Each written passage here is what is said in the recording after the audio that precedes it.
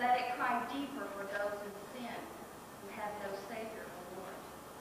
May my heart throb with the pain that you feel when no intercession is made to call a dying world back to you so those who are lost can be saved. The filth, the decay of those who have need brings sorrow and tears to their eyes. But oh, what sorrow you must feel when sin has so blinded our eyes. I walk down the street to see weary souls struggle to make it another day. Life is so hard they want to give up. Does God want people to live this way? No, cries my heart. What can I do to help a weary soul today? I'll listen. I'll cry. I'll share what I have. But most of all, Lord, I must pray. I think that's the heartbeat of God. That whatever we do, we have to first understand that He wants people to come to know Him, because He's the solution. I think that I can speak from a very personal standpoint because I grew up in poverty myself in Virginia, near Appalachia. So if you've seen some of the little white kids from Appalachia, you probably have seen me in one way or another. Life is very difficult, and I can remember the struggles that I had growing up in poverty, feeling like a nobody.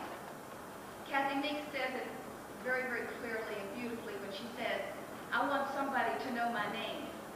As I was growing up, that's what my desire was, that somehow I would feel that my life had significance and that someone would know my name.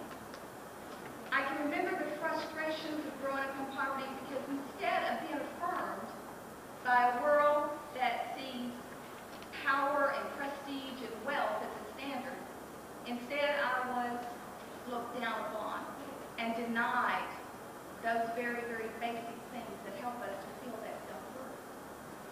When I started school, my dad was a sharecropper, farmer, illiterate, and my mother could barely read and write.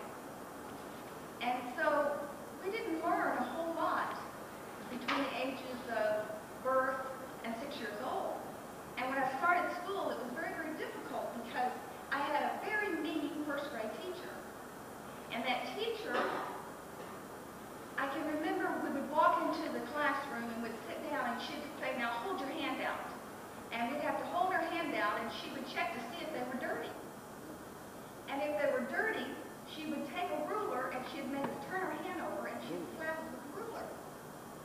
And so I began to think that somehow God was punishing me for being poor and not having running water and having to walk so far to get it. And more and more my self-esteem began to deteriorate, my self-worth. It wasn't until many, many years later that I would find that self-worth in Jesus. And He's the one that wants to give us all self-worth. And that's why we as the church, as we go into the inner cities, we have to see people the way Jesus sees them. Beyond the poverty, beyond the snotty noses, beyond the dirt. And instead of slapping them on the hand, we've got to embrace them and say, Jesus cares about you. And He's going to show you that through the fact that I'm going to love you. If you've ever heard the song in the 1960s, it's called Down in the Boondocks, you've heard my story. Because it goes like this, if you haven't heard it. It says, down in the boondocks, people put me down because that's the side of town I was born in. You know, I was at the donut shop this morning, and I happened to mention Lawndale, and all the eyes went up. What are you doing in Lawndale? And I began to have the flood, once again, of those memories of somehow being born on the wrong side of town, not really having the resources that made me somebody. And so I began to tell them all the wonderful things that God was doing in Lawndale, and how God was in Lawndale. And it was exciting. People began to listen, because Jesus is here. People put me down because that was the side of town I was born in. And I decided at a very young age that one fine day I was going to find a way to move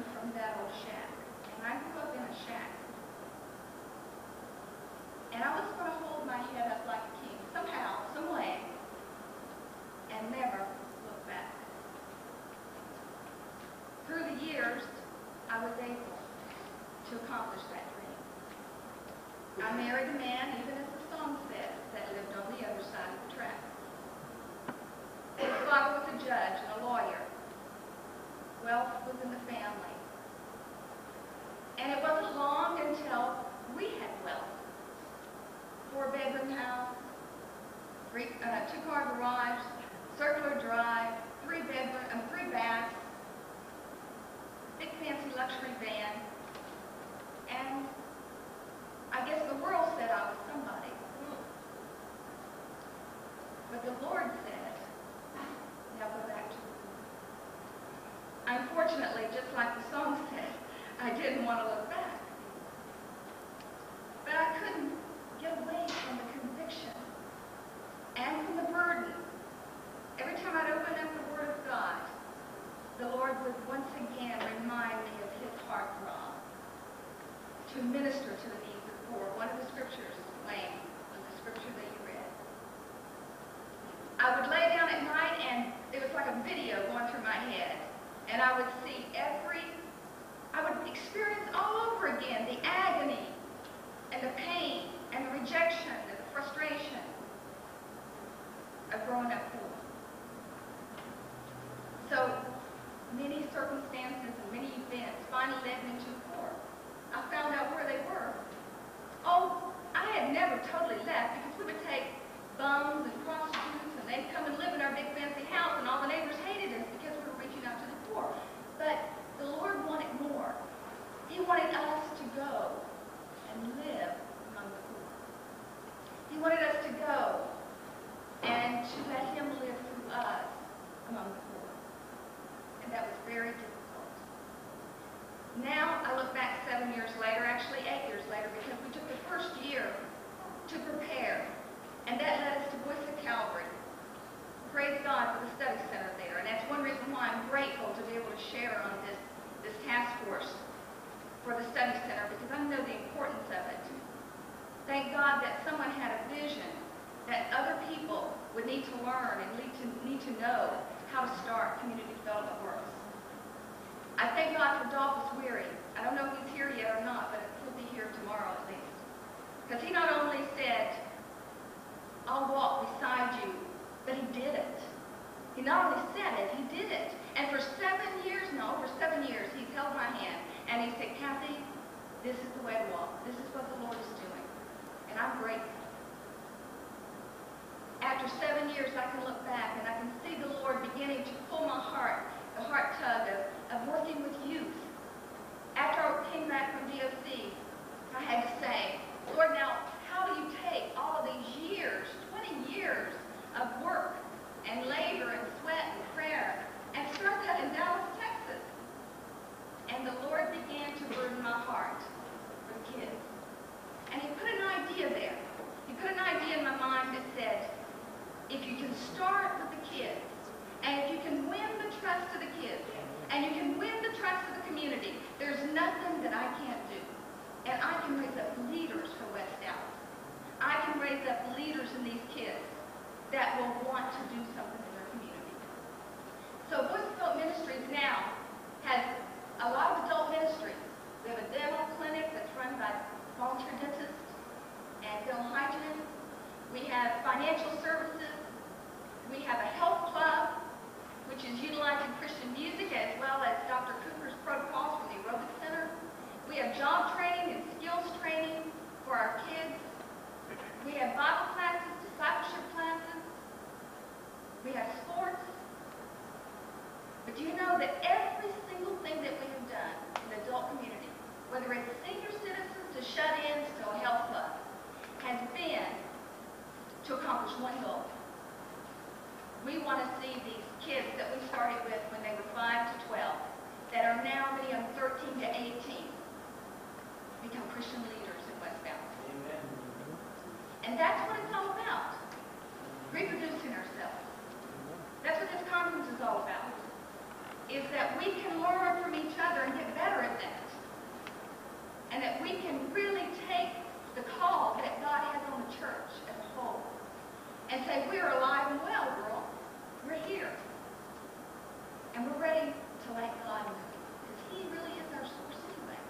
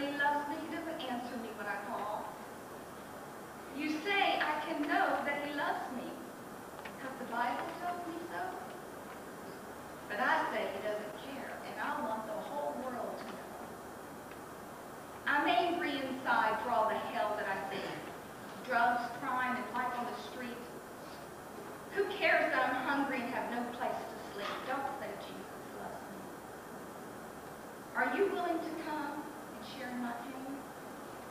Are you willing to live among poverty and shame? Are you willing to cry and walk by my side? Then don't say Jesus loves me. Will you hope and look for a way to ease life's burden in my life today? If your answer is yes, then maybe I'll see there really is a God that loves me. Thank you.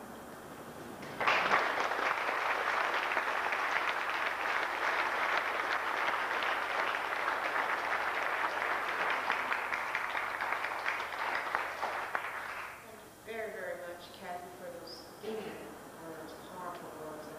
I'm sure many of us are moved. Many of us are moved. And at this time, I would like to present to you another community leader on the cutting edge, and that's Melvin Anderson. Melvin grew up in Mendenhall Ministries, eventually heading the housing ministry of Voice of Calvary, before becoming the new executive director of Voice of Calvary. Let's give a warm applause for Melvin Anderson.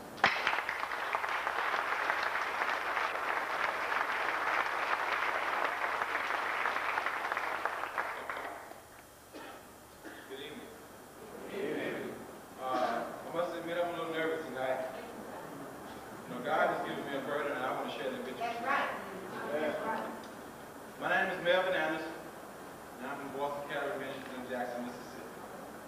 Tonight, I want to talk to you about two aspects of Christian community development. One of the reasons that I believe in Christian community development is because of its emphasis on indigenous leadership development.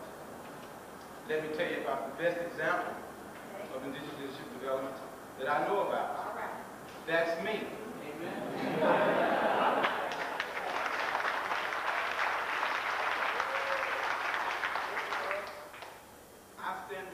As a product of indigenous leadership development. My story is like that of many black children today. 25 years ago, I was a little black child growing up hard in the little town of Dudley, Mississippi. My birth came about as a result of teenage pregnancy, just like so many black children of today.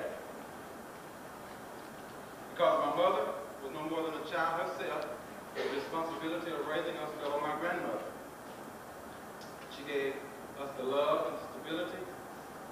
She gave me the motivation that someone else could build upon. But life was hard for my grandmother. For my early childhood, until I graduated from high school, she worked as a maid and a nanny for one of the wealthiest families in town. She did the cooking, the cleaning, or the raising of the children for a mere $20 a week. You know what? She makes more now per month on disability than she made in her entire life. Sometimes I try to imagine what life would be like for me and many other children, just like me, who grew up in Mendenhall and Dilo, with the Perkins family that now came to town. You know, they came technically as missionaries, but we never knew that. They didn't drive in on Sundays like so many other preachers did. They were part of our community, so we trusted them. Because their ministry was having an impact on my life and the life of the community, I prayed at the age of 11 years old that God would use me in the ministry of the Perkins. I had no idea what direction that would take. One of the reasons I kept coming back again and again around them was because they made me feel special. They made me feel like I was somebody. You know, I think that's one of the key ingredients to leadership development. That those of us involved in the lives of people have a true love for them, a desire to see them become all that God would have them to be. Without that love and concern for our people, we'll start putting programs and policies ahead of the very people that we to serve. For over 25 years, I've watched VOCM, John and Real May Perkins, put that love into action. Even before I knew it, even before we labeled it CCD, it was happening in my life. Seeds had been planted. After finishing high school in Mendenhall, I moved up to Jackson to attend Jackson State University. It was about the same time that H. Speed, Herbert Jones, and the Perkins family were expanding their ministry in Jackson, Mississippi. Many of the young people that they had been working with in Mendenhall had also moved to Jackson to go to school. Eventually, the fellowship grew. Out of that was born Boston Calvary Fellowship Church. I began attending the church and singing in the church choir with some of my friends from home. But it was not until 1979 that I gave Jesus my life. Slowly I began to understand why John and Dudley Melvin had been involved in my life.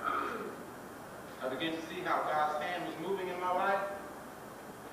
I started wanting to serve Him in all areas of my life, including my child. I was working for the YMCA in 1984 when I became interested in working for a Christian ministry. I applied at Boston Calvary Ministries to be a part of their crew of the housing ministry. It's known as People's Development, PDA for short, Housing and Construction on Boston Calvary Ministries. You know, God has a great sense of humor. Sometimes I feel like He puts twists and turns and surprises into our lives just to give us a joke. He wants us to know that He's in control. When they finally got in touch with me to tell me I had gotten a job, it was to my surprise that they would hire me as director of housing. You know, I was excited, really excited about that. But I was quite challenged. I'd never been the bottom line person before. Being a manager didn't come easy for me either. But I know now that God was putting me in a place so that I could grow and develop as a leader. Sometimes it's hard being a leader, but I realize that God will never put more on me than I can handle. The second aspect of Christian community development that I want to share with you about tonight is very, very close to my heart. God has given me a burden for housing for the poor, providing low-cost housing for the poor. The 1980 census stated in Jackson that there were some 11,000 people living in substandard conditions. That fact really challenged me. I began to dream about how I could be involved. I began to dream about how Boston Calvary Ministries could begin to meet some of those needs. I began sharing some ideas with friends, talking with Lim. You know, when you have those ideas, you just dream. You know what I mean? You just want to just do something so bad, you just try to dream up and all those kind of things. Because God is working on us. Hereafter, He'll do those kind of things to you. It was while traveling right here in Chicago with Lim that a friend of ours gave us a gift that helped us to purchase 14 homes back in one of the poorest areas in Jackson, Mississippi. Thus, Boston Calvary Ministries Adopt a House program was born. Since then, we purchased 2 more and have changed dilapidated duplex shotgun homes to single families homes for 8 families. There's much more work to be done. There are more houses to build. But the change is already apparent in the community. I have a dream about the community. The dream is to transform the entire neighborhood. To change it from a typical southern ghetto of renters to a neighborhood of homeowners. As I look back over my life, I'm thankful to God for the way He used the Perkins and so many others like Lim Tucker to be examples of Christian leaders. I believe in the vision of Christian community development. Had it not been for someone who believed in us, who came to our community and lived with us, I could not stand before you tonight. In March of '89, Lim Tucker, my good friend, president of Boston Calvary Ministries, was struck with the rare form of cancer. During his illness, he appointed me as interim executive director. In June of this year, Lim died. Now I'm facing one of the hardest challenges of my life. This past September, the VOCM Board of Servants, they gave me the responsibility of executive director. You know, I still take comfort in the knowledge that God will not put more on me than I can handle. He's given me a good support staff that I'm thankful for. They're encouraging me and they're helping me in this task. You know what I pray about the most? That God will continue to use all of us, whether here in Chicago, Jackson, Mississippi, or around the country. That those of us in those communities demonstrate God's love to the hurting people of this world.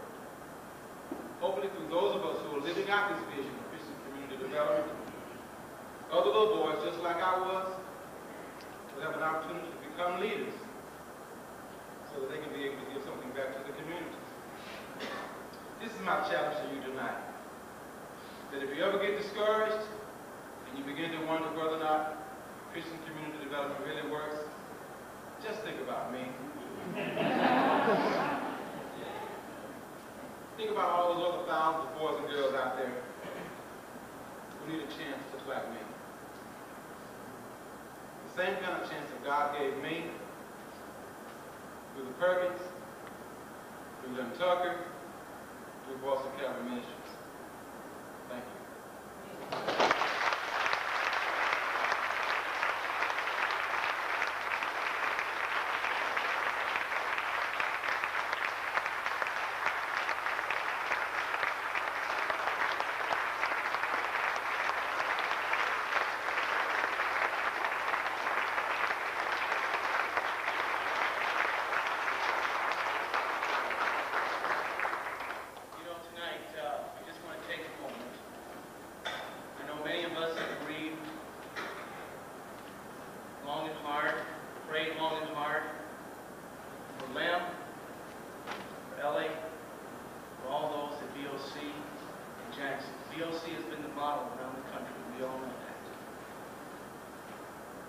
I know that tonight is a time that we all need to just take a moment.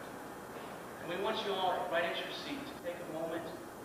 Thank God for Lem Tucker, for what he stood for how he worked in all of our lives. He wanted to be here with us tonight in February when we met to think about this organization. He was our leader standing here doing the talking. Today he's not with us. So as we sit in our seat, let's just take about 30 seconds of silence, thanking God in your own way for Lem Tucker. Pray for those who were left, his wife Ellie and others, to greet him. And then I'm going to ask John to come, and Reverend Ron Span and myself are going to lay hands with John on Melvin as the new leader of Voice of Calvary Ministries. And John is going to pray a prayer for Melvin and the leadership of VOC. So John, would you come after we've had a moment of silence? Let's go to the Lord in silence.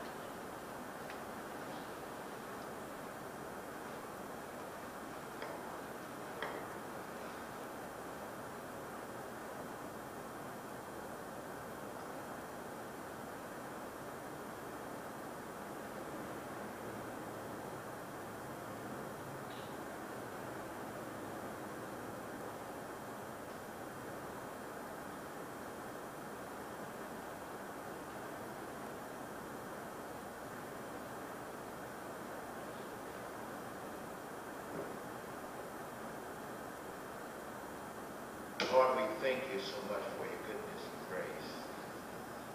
Lord, we thank you for Lem's life, for that he was truly a fulfillment of what Jesus said, that no man put his hand to the plow and look back. Lem left seminary, joined Voice of Calvary Ministry, never look back. Lord, we thank you for his life. We thank you for the leadership that he gave. We thank you, Lord, for the young people that he brought around him, to have been one of those who he worked with. Lord, we thank you for his inspiration. Lord, we miss him tonight. We know he's in your presence. Us to be faithful unto death. So Lord, you're calling all of us to be faithful. Now we come tonight, Lord. We thank you for Ellen, Mr. Guy. We thank you for his mother, who's sick, and for his brother. Lord, we thank you for all those who he's been so much to and who he served. Now, Lord, we come tonight to thank you for Mel, to celebrate this life that you have saved, you rescued, and you've led, and you've brought to this place. Lord, we thank you for that. We pray your special blessing upon him, upon his wife,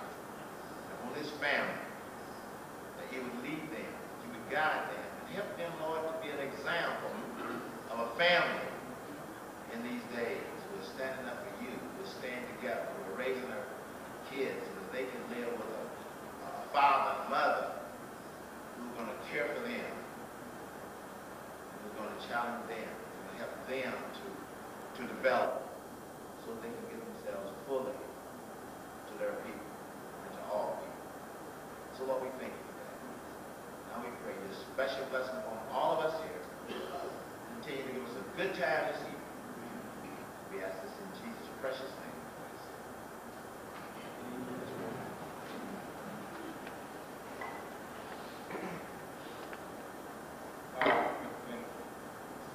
Cinder asked me to be a part of this podium tonight.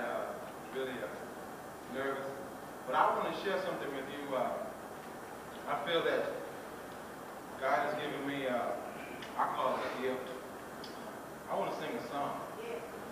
Yeah. I really think that that's one of my ways that I can really communicate with God, and I know He is with me wherever I'm going. I just want to share a song with you tonight. The title of the song is Jesus Should Have Simmered My Joy. I'm used to singing without pianos and all that kind of stuff. Jesus, you're the center of my joy.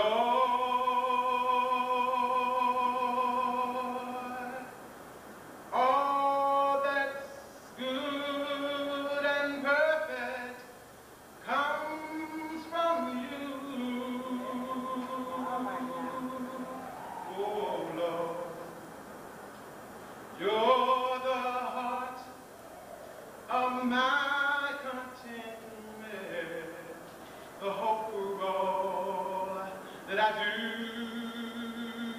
Oh Lord, Jesus, you're the center of my joy. You are why I find pleasure in the simple things in life. You're the music in the meadows and the streams.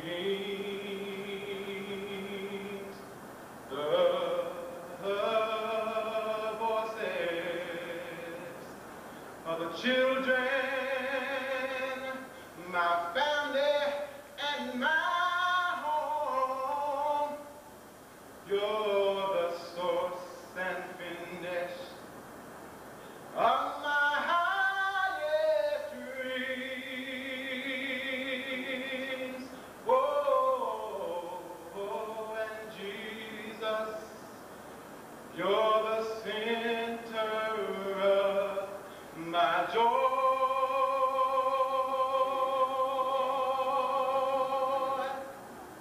And all that's good and perfect comes from you. You're the heart of my contentment, the hope for all that I do. Jesus, you're the center of my joy. And when I've lost my direction, you're the compass for my way. You're the fire and light when nights are long and cold. In sadness, you are the laughter that shadows all my fears. When I'm alone, your